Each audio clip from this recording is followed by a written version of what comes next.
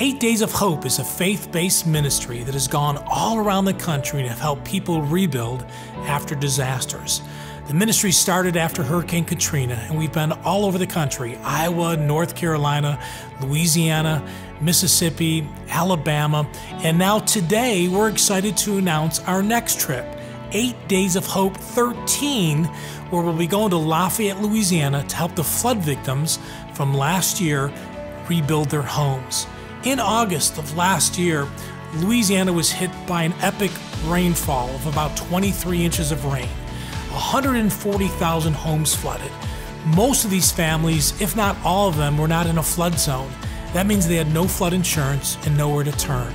That's where you and I get to be the hands and feet of Jesus. I want to encourage you to go to our website, 8daysofhope.com, and learn more about the ministry, what God has allowed us to be a part of. More importantly, what we're about to do in June in Lafayette. 8 Days of Hope provides all the food and all the lodging for the volunteers. We're very family friendly. We love youth groups, grandparents bringing their grandkids, single moms bringing their kids.